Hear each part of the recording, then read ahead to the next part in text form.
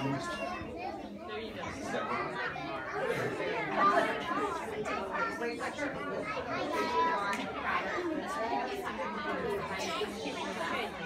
Good morning. Oh, let's try that again. Good morning. Good morning. All right. I'm Firefighter Jeff. I'm a firefighter from Indianapolis. We came today to talk to you about fire and life safety to make sure that you know the things you need to know to keep yourself safe. You might have noticed as you came in, I brought a couple special friends. Did you notice my friends? Yes. Well, let me tell you a little bit about my friends. Both the dogs that you see are girls. They're both black Labrador retrievers, and they have 4 jobs. Their first job is they're just the family dogs that live at my house. So they like to do things like anyone else's dog. They like to run and play ball. On a bright, sunny day, you know how the sun comes shining in through the window and it makes a big warm spot on the carpet? They like to find that warm spot and take naps. They don't get to do that very often because we spend most of our days, like we are today, teaching young people fire and life safety. The program that you're about to see teaches more than 400,000 young people every year, over 400 programs a year all across the country. We're the only full-time nationally touring fire prevention program in the country. Their second job, they're what we call search and rescue dogs. They're trained to find people who are lost. They do that with their sense of smell. Their sense of smell is 250 million times better than yours and mine. So they can tell the difference between what each one of us smells like, even if we were more than 2 football fields away. Kasey can sit in a boat and smell a drowning victim under 60 feet of water when she's sitting in the boat. So their noses are very sensitive. Their third job, they're what we call therapy dogs. These are the therapy dogs that are used in Indiana, Illinois, and Ohio at burn camp, which are special summer camps for children that have been severely burned. Their fourth job is that they know their fire and life safety skills, the same ones we want you to know. But before we ask them to start work, I should introduce them to you guys. Do you guys want to meet the dogs? Yes. Well, I'm going to start off by introducing you to Kasey. She knows she gets introduced first. So this is Kasey. Kasey is 7 years old. As she gets up and moves around, you'll notice that she wears a badge on her collar from the Wayne Township Fire Department. She is considered a firefighter just like I am.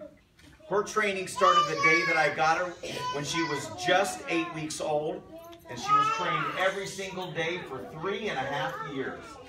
At the end of that time is when the fire chief gave her her badge. To give you an idea how much Kasey has grown, the day that she was born, she was the size of her nose.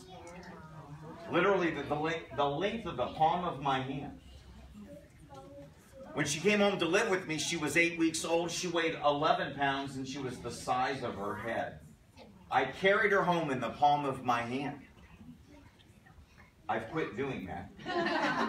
Why do you think I quit? She got too big. So at 8 weeks, she weighed 11 pounds, and for the next 7 months, she gained a ½ pound almost every day. Till she got up to almost 100 pounds. So she got up to almost 100 pounds. Now, I will let you know that I did ask her permission before I discussed her weight in public. So this is Kasey. Can everyone say hi, Kasey? Hi. Kasey, can you tell everybody hello? Kasey, can you say hi to everyone? Big voice. Say hi. Big voice.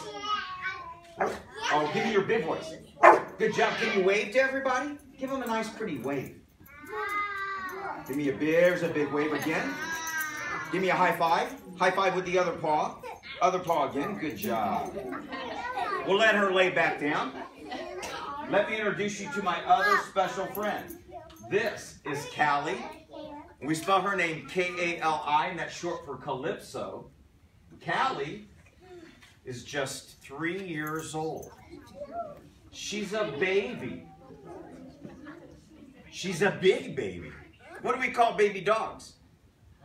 A puppy. She's a puppy. She'll be a puppy till she's 3.5, which is about another 4 months. And since she's still a puppy, when she gets excited, she likes to bark. That's just part of being a puppy. So can everyone say hi, Callie? Hi, Callie. Callie, can you say hello? Good job. Can you wave for me? Give me a nice pretty wave. Let me see your wave. Oh, there's a beautiful wave. High five. Good job. So they've been introduced. They're ready to start work. Let's talk about fire safety. Who knows what you should do if your clothes are on fire? What do you do when your clothes are on fire?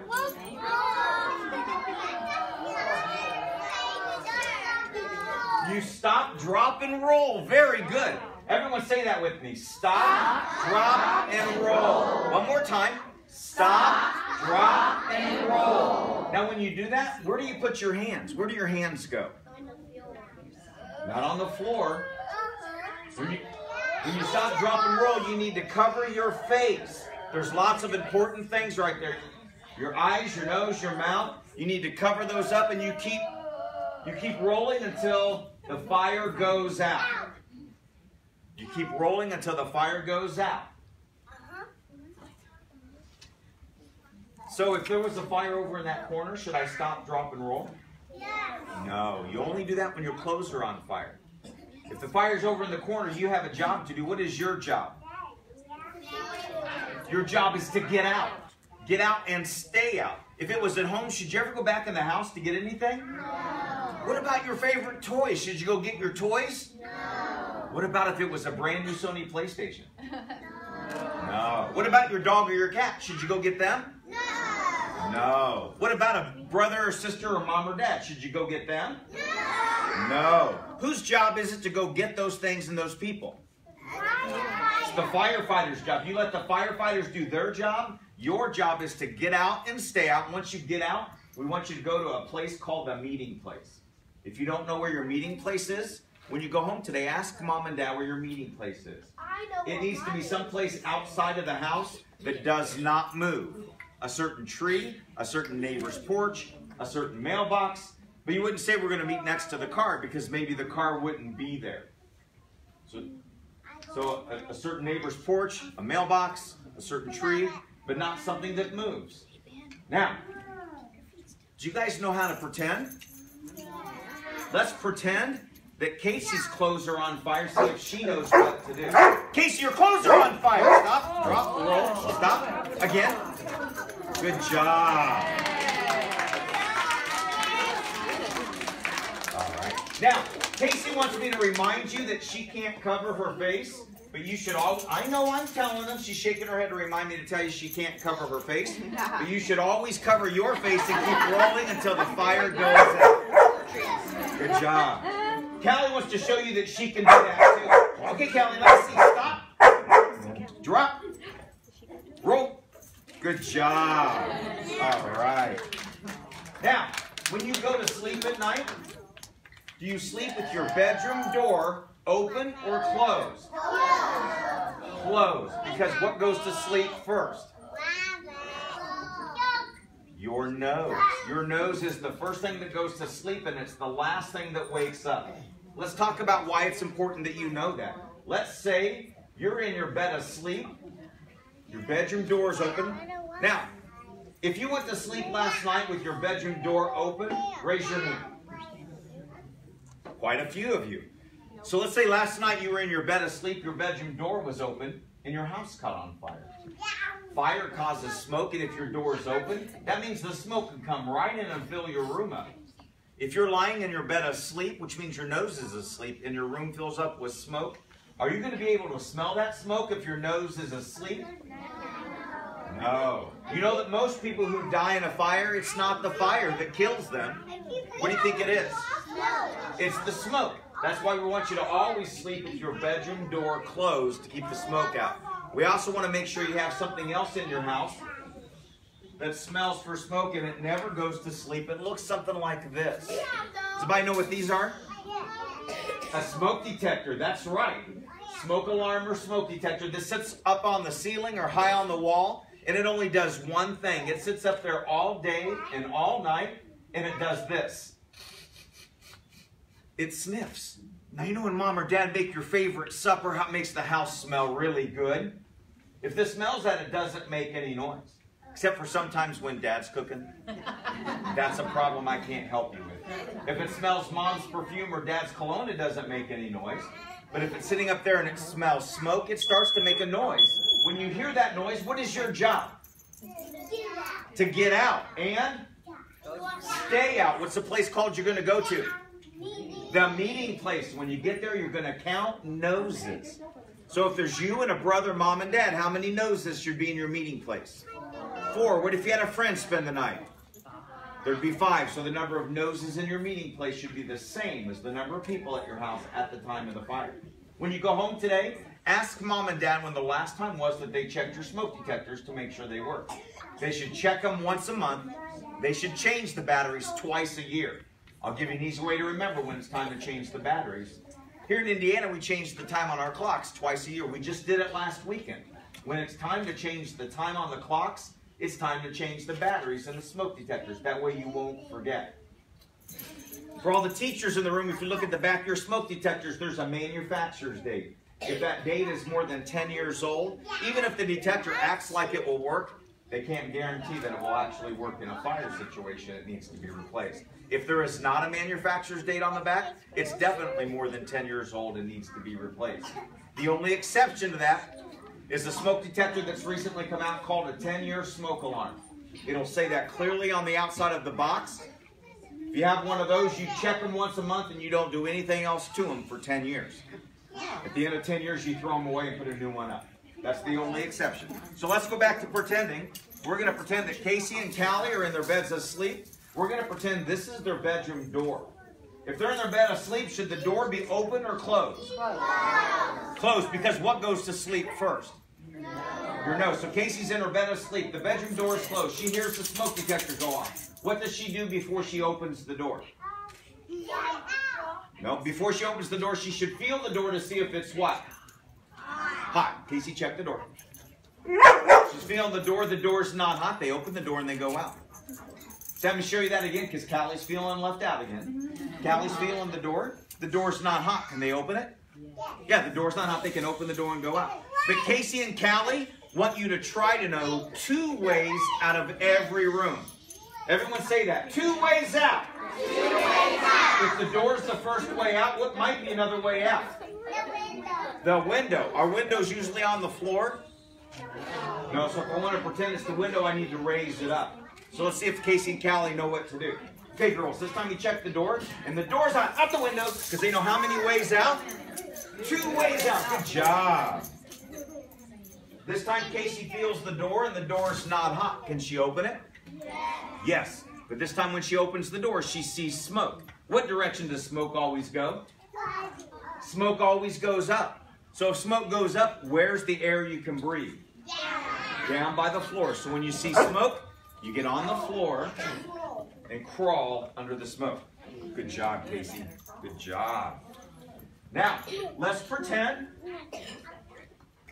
that this is a match and a lighter. If you find matches or a lighter laying around, what should you never do? You should never touch them. You should never touch them. Then what should you do? You should go tell a grown-up, whoever's in charge, mom or dad, grandma or grandpa, the babysitter, you should go tell them and have them go get the matches or the lighter and put them away. I want to make sure I'm very clear on this. You don't touch them, which means you don't pick them up and take them to a grown-up. You're not supposed to touch them. You leave them right where they're at. You go tell a grown-up and have the grown-up go get them and put them away.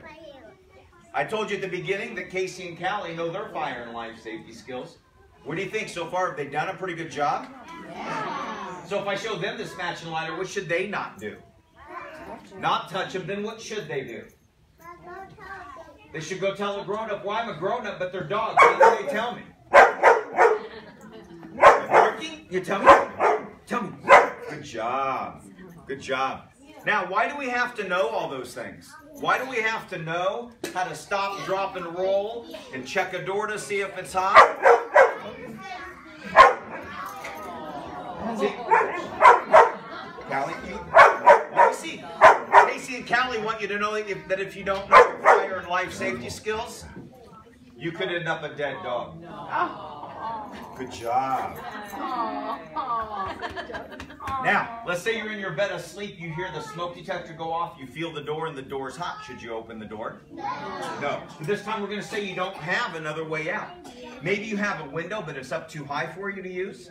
Could be on the 2nd floor or the 3rd floor, or even higher. Or maybe you don't have a window at all. Some bedrooms have a door but no window.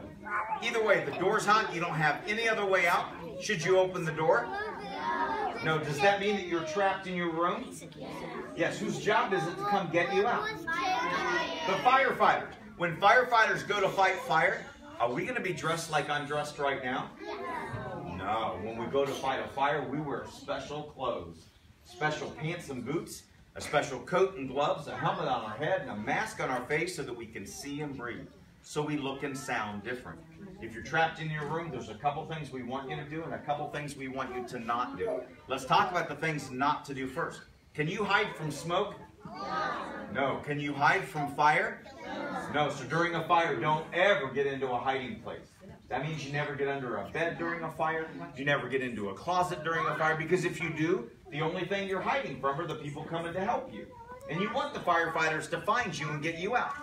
So we want you to stay down on the floor because that's where the good air is at. Stay as close to the middle of the room as you can without getting under anything. When you hear the firefighters coming, we want you to yell and scream and make as much noise as you can. Because even in the middle of a bright sunny day, it's difficult for the firefighters to see you because of the smoke. But we can hear you just fine. The more noise you make, the quicker and the easier it is for the firefighters to find you and get you out. Let's go through those skills with Kasey and Callie one more time. Here's what we're going to do.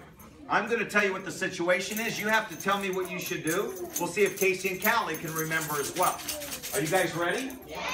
Well, let's start off with, what do you do when your clothes are on fire? Stop, drop, and roll. Where do you put your hands? Cover your face and keep rolling until what happens? Till the fire goes out. Kasey, your clothes are on fire. Stop, drop, roll. Again, stop, drop, roll. Good job. Callie, can you show them? Can you stop, drop, roll? Let me see. Let me see. Good job. Watching the two of them do that's like watching football. Kasey's the live action, Callie's the slow motion instant replay. If this is Kasey and Callie's bedroom door, should the door be open or closed? Closed, because what goes to sleep first? Your nose. Good job. So they hear the smoke detector go off. Kasey goes over to the door. What is she going to do before she opens it? Feel it to see if it's hot. She's feeling the door. The door's not hot. Can she open it?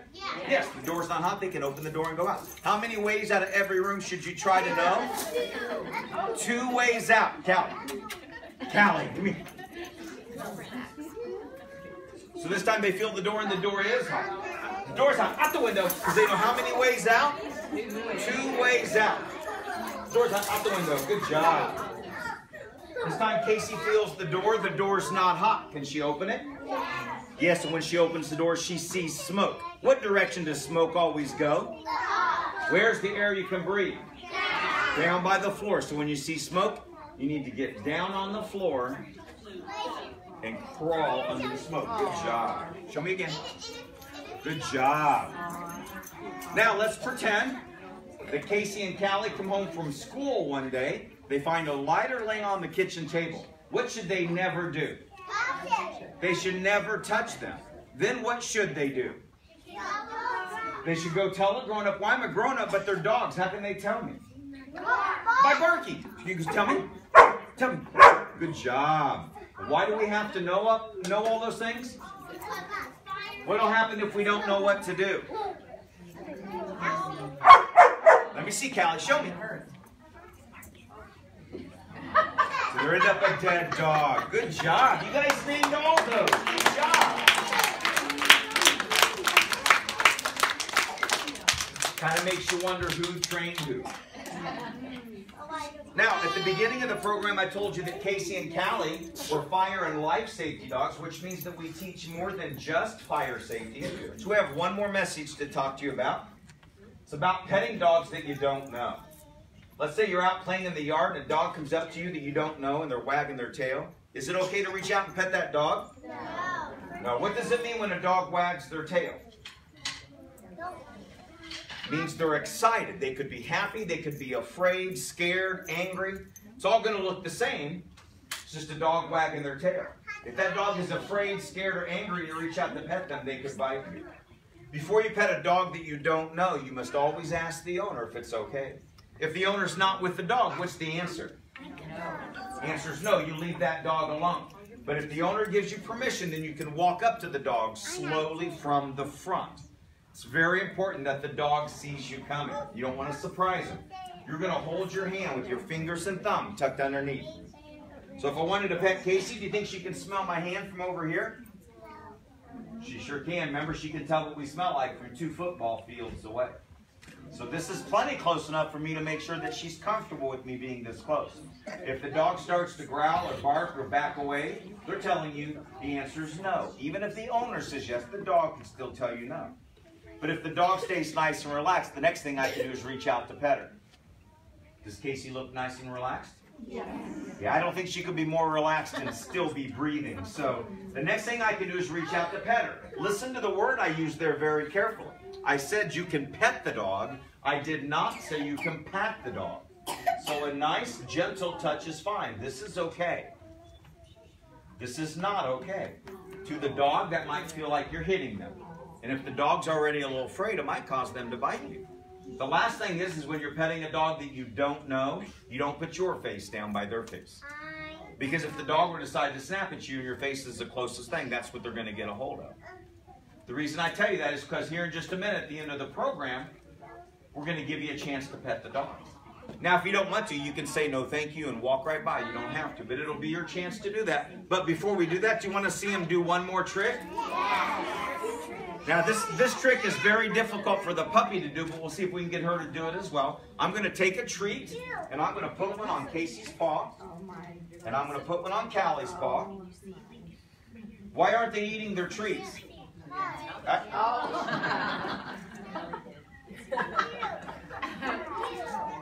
That's why she's a pup. If you notice, not only is Kasey not eating it, she's not even looking at it. She's not eating it because I haven't given her permission. What is she looking at? She's looking at me because where's permission going to come from? It's going to come from me. She could stare at the treat all day long. The treat won't give her permission to eat it.